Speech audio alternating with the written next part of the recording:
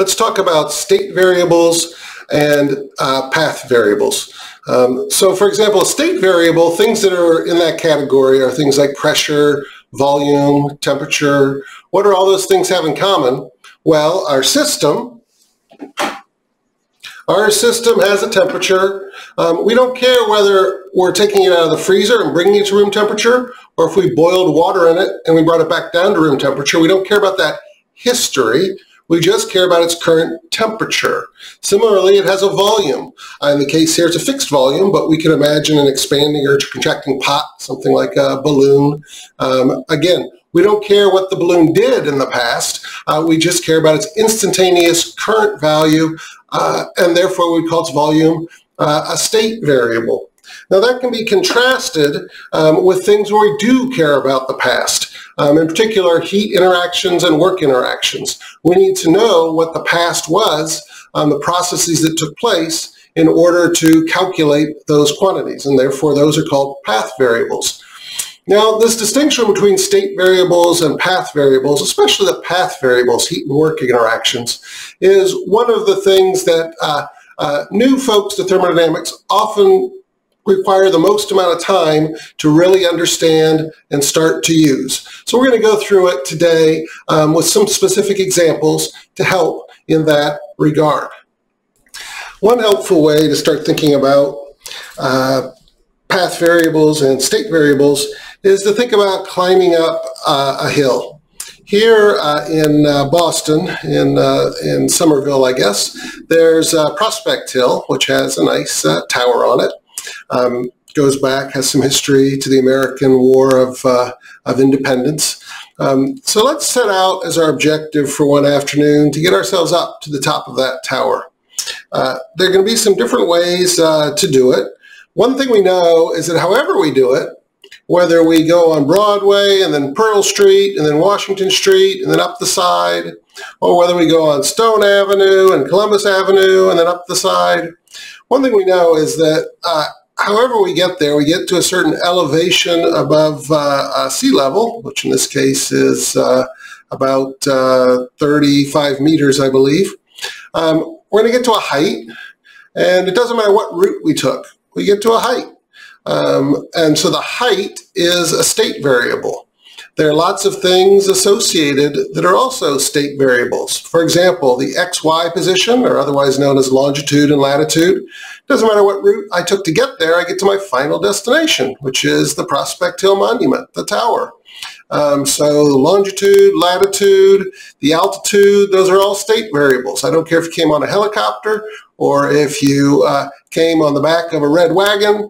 Once you get up there, you're there. Those are all state variables. Now, you can ask the question of how am I going to get there? And you can say I'm going to count my steps. Pedometer, I'm going to count my steps. Then it makes a whole lot of a difference how you got there, right? Depending on what route you took. So the number of steps you take to get to your final destination, well, the number of steps, well, that's what we would call a path variable. So we can see that here, if we're trying to get ourselves up to the top where the monument is, we got a couple of choices about how to get there. We could just go straight up. That might be the most steep, and it might have the fewest number of steps. Or we could make a decision to try and do it a little bit more relaxing. So we might start out over here and say, well, okay, that looks a little steep. We'll go around, and then we'll try to come up gently a little bit, maybe. Come up this way a little bit, maybe. And maybe this is a little bit gentler approach. I have to try it. Maybe that's a little gentler approach. And that's a little gentler approach.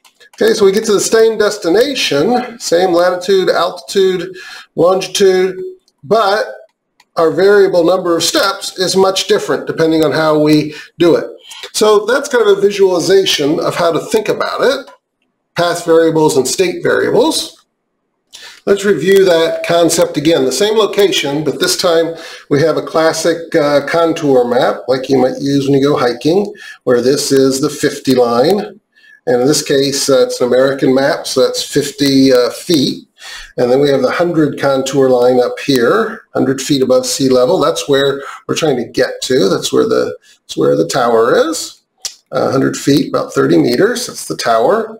And then we have all of the contours, okay, in between 50 feet, 60 feet, 70 feet, 80 feet. Again, we have the same choice to make. Are we going to go straight up the hill and pass those contours quickly? So that's going to be fewer steps.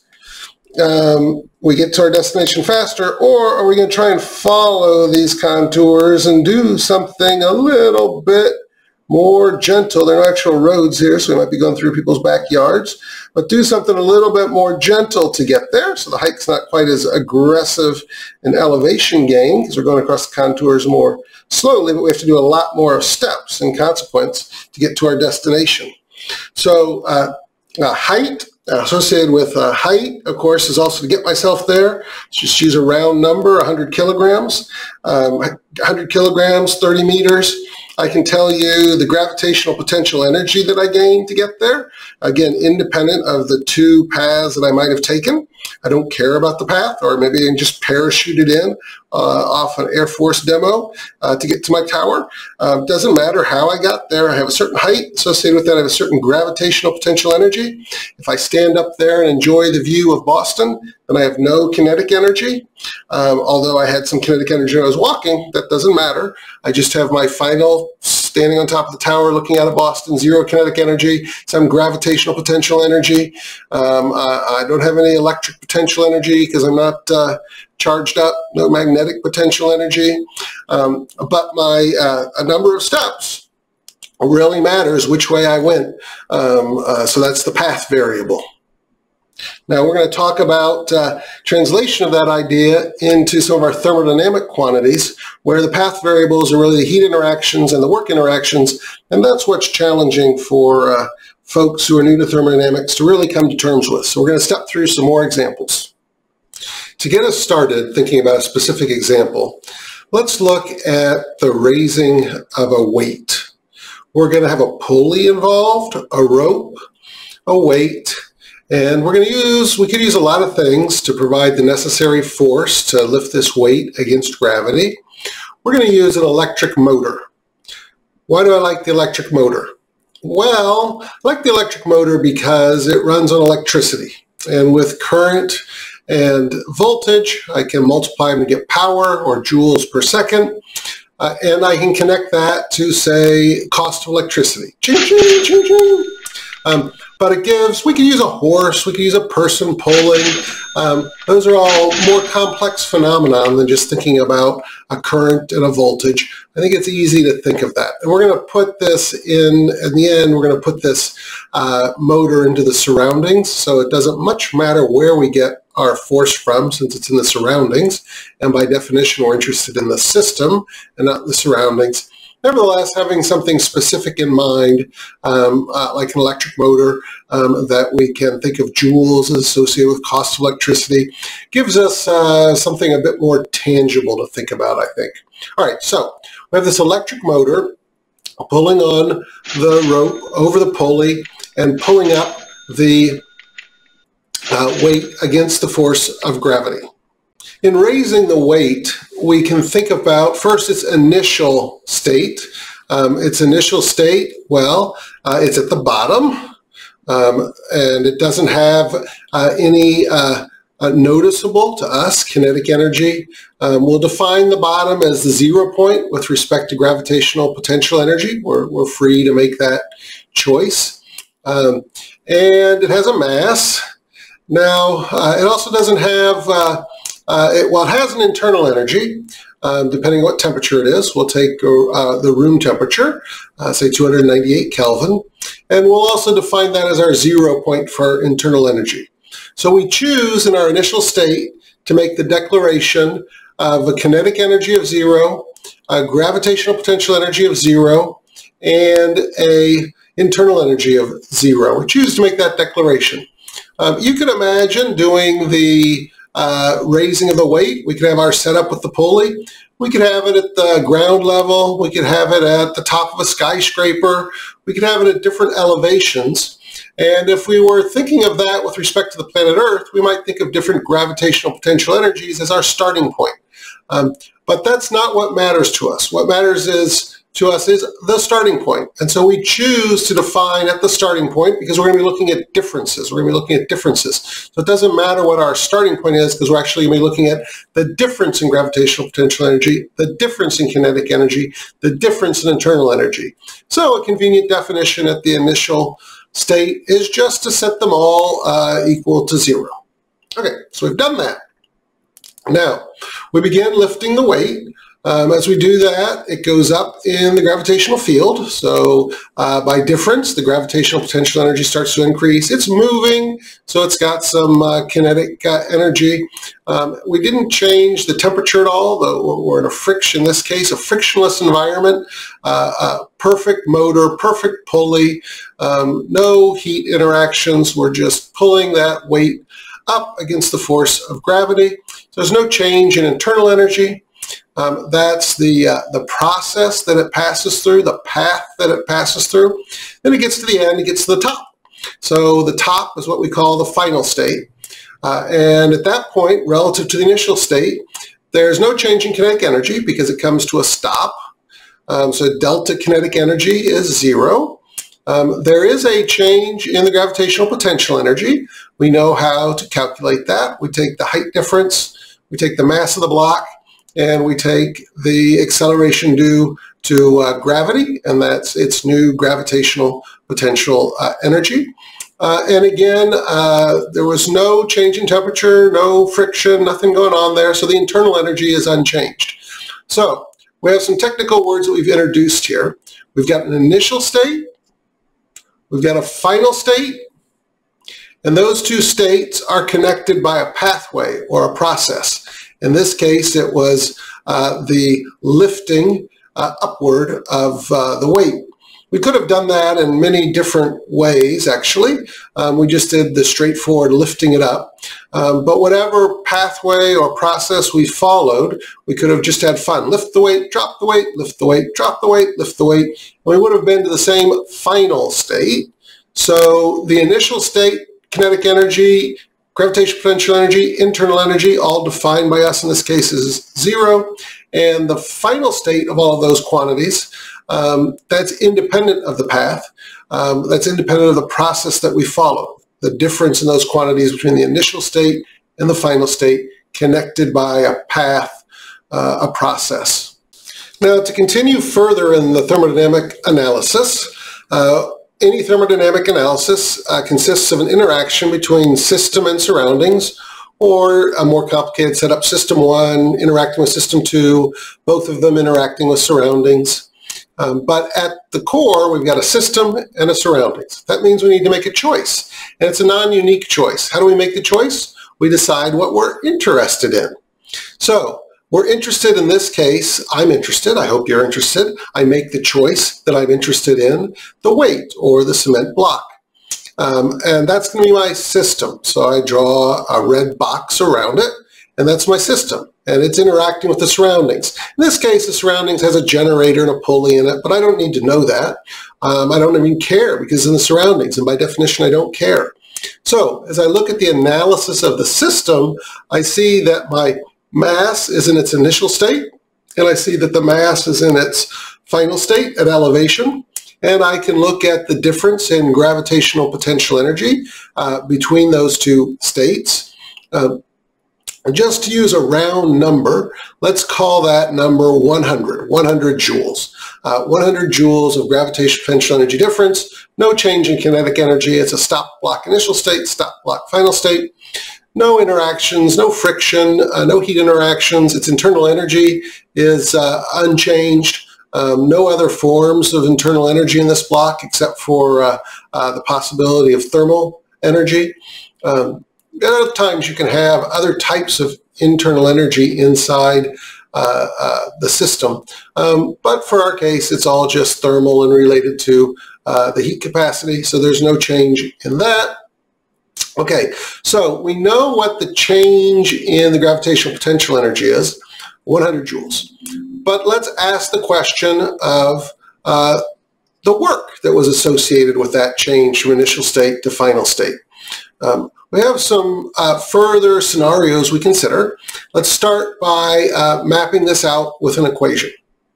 So we have an initial state, which we'll use an I for, the initial state, and we have a final state, for which we'll use the F, the final state, and we'll be interested in difference quantities. So for example, we'll be interested in the change in kinetic energy of the system, which should be the kinetic energy in the final state minus the kinetic energy in the initial state. The change in the gravitational potential energy should be the potential energy in the final state, gravitational, and the potential energy in the initial state, and so on and so forth. And in these examples, we've chosen the initial state just as giving it 0, but you can see it doesn't much matter what value we gave it for initial kinetic energy, initial potential energy, so on and so forth. It doesn't much matter what we gave it because we're always going to be looking at difference quantities. And all of these are for the system. Sometimes we leave off the SYS label just for shorthand, but it's always in there. All right, now in the particular examples we're looking at here between the initial state and the final state, we have the change in energy of the system, and that's always going to be the system and surrounding heat interactions plus the system and surrounding work interactions. That equation, as written, is complete. And then we can think about what types of energy we might conceptualize within the system. And the ones we're interested in today are kinetic energy, gravitational potential energy, and internal energy. So those are the quantities that we'll discuss. So Q plus W, representing the change in energy of the system, gets compartmentalized across kinetic energy, gravitational potential energy, and internal energy. We will actually see in all of our examples today that there's no kinetic energy difference. Everything is still between the initial and the final states, but along the path there are things like a moving pulley or a moving weight. So we'll just keep that kinetic energy term in there so that we're always thinking about it a bit, even though it's always going to be 0 in all of the examples that we look at, since everything is still at the initial and final states. All right, in this first example, we saw that there was no change in kinetic energy. There was no change in internal energy. We only have the thermal type of internal energy here, meaning heat capacity coupled to temperature change. And we saw that there was 100 units, we said 100 joules, 100 units of potential energy, gravity change. And all of this coming from the external motor, well, that was all work. So we have in this example that the heat interaction is 0 and the work interaction is 100 joules. That leads to the change in the gravitational potential energy. Okay, so we lifted the block and we said that that corresponded to 100 joules of increased gravitational potential energy, and that 100 joules came from the surroundings, the electric motor, ching, ching, ching, ching.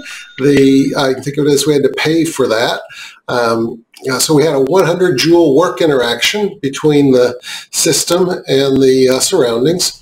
Now let's suppose that pulley is a little bit realistic. It's no longer frictionless.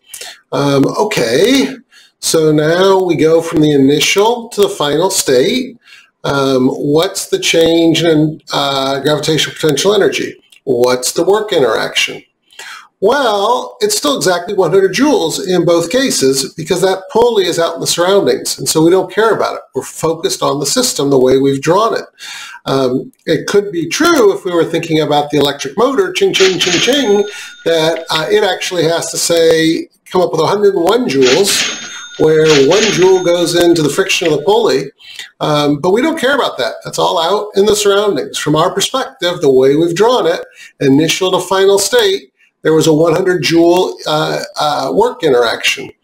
Now, suppose that pulley is really rusted over, and that electric motor actually had to do 110 joules. Well, 10 joules goes into the rusty pulley, but the system, well, we don't know anything about that. That's all out in the surroundings. All we know is that the system, its gravitational potential energy increased by 100 joules, and it was a work interaction of 100 joules with the surroundings.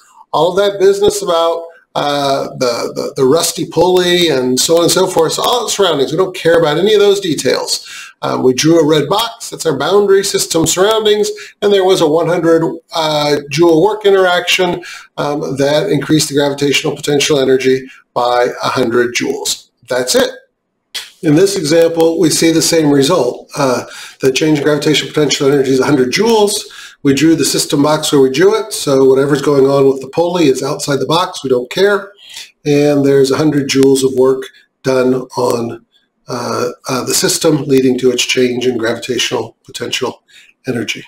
Until now, we've had a perfect pulley. Let's describe the scenario with a little bit more detail now. Let's consider a perfect pulley, a pulley that's a little rusty, a little friction, and then a pulley that's more rusty and a lot of friction.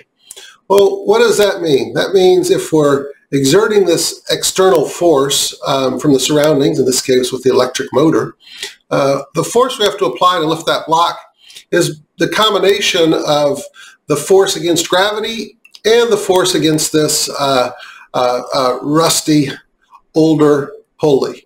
Okay, so if that's our scenario, let's change our definition of the system. Let's now define the system as including both the pulley and the block. So the initial state, the block is at the bottom and zero kinetic energy, zero gravitational potential energy, an initial internal energy given by the temperature.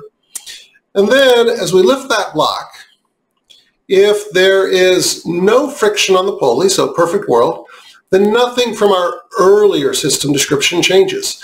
At the final state, the pulley is the pulley. It didn't change height, it didn't change kinetic energy, there was no friction, so it didn't change temperature. So the pulley's just inside the box, but didn't contribute anything to the story.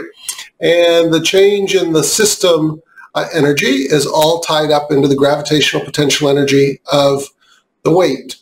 That's still 100 joules of work interaction between system and surroundings. In the initial state compared to the final state, the pulley didn't change at all. Still has the same kinetic energy, still has the same gravitational potential energy, still has the same internal energy. Meanwhile, the other part of the system, the block, its gravitational potential energy increased by 100 joules. Initial to final state, 100 joules of work interaction with the surroundings. Now you bring in the realistic pulley. In the case of the realistic pulley, we're going to say that to go round and round, there's some friction, and that's going to be 1 joule. All right, so how do we think about that? This is where things get subtle. Okay, well, the block part of the system, again, didn't change. It has 100 joules of gravitational potential energy. The pulley part of the system, we're going to say, because a realistic pulley has some friction, we're going to call that 1 joule. All right, so now what happened there? Well, that generator needs to now provide 101 joules of work interaction. 1 joule to overcome the friction on the pulley and 100 joules to overcome the gravitational potential energy. Now, okay, so we have a work interaction of 101 joules. Where is that 1 joule on the pulley? It's not in its gravitational potential energy. After we lift the block, it's not in kinetic energy. That 1 joule went into the internal energy. And that implies that the pulley's temperature went up. So what do we do about that? Well, this analysis is kind of a step 1, step 2. Step 1, we had 101 joules of work interaction. And the pulley's temperature goes up because it takes in 1 joule because of friction. Now, what do we do with the rest of our scenario? Well, let's suppose that we want to keep temperature the same. That means that that pulley that just got hot because of the 1 joule that was added, in step 2, it has to have a heat interaction with the surroundings. It needs to reject that 1 joule back to the surroundings. So we had 101 joules of positive work interaction into the system in step 1. And then in step 2, we have heat rejection, -1 joule of a heat interaction back out into the surroundings. So from the surroundings point of view, that was 101 joules of work in, 1 joule of heat interaction out, and by the time you get to the final state of the system, well, that pulley then, by giving up that 1 joule in heat interaction, has gone back to its original state, and the block is sitting there with 100 joules of gravitational potential energy. Now, let's go with that old rusty pulley that you really got to put a lot of force on to make it turn. Let's take it, that takes now, instead of 1 joule, let's say it takes 10 joules to get it turning while you're lifting the weight. So that electric generator now has to provide 10 joules of work for the pulley and 100 joules of work for the block going up into the gravitational field. So that electric motor is now 110 joules of work interaction between the system and surroundings. So ching, ching, ching, you're now paying for 110 joules. Again, that 10 joules shows up in the pulley. If we say that we're going to keep things at the same temperature, those 10 joules come out as a -10 work interaction. So overall, the system again, the pulley cools off again, the block is up at 100 joules. So overall, after step 1 of pulling on the rusty pulley and step 2 of letting it have a heat interaction, we're back to pulley is unchanged. The block is at 100 joules of gravitational potential energy.